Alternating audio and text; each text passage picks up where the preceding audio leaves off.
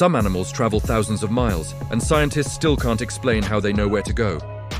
Take the Arctic tern. These tiny birds fly from the Arctic all the way to Antarctica and back every single year. That's over 70,000 kilometers.